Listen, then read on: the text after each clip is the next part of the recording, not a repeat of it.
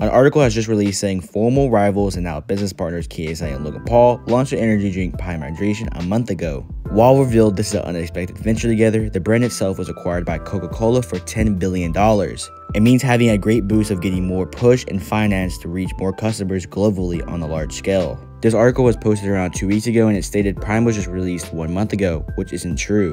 This article isn't a very reliable source. If something like this did happen, KSI or Logan Paul would have posted it on their social media platforms. Coca-Cola does own a ton of different brands and drinks, so this could be a possibility, as the brand Prime is now doing so well. But let me know down in the comments, do you think this is a good idea for KSI and Logan Paul to sell Prime Hydration to Coca-Cola? Also, please leave a like and subscribe with notifications on.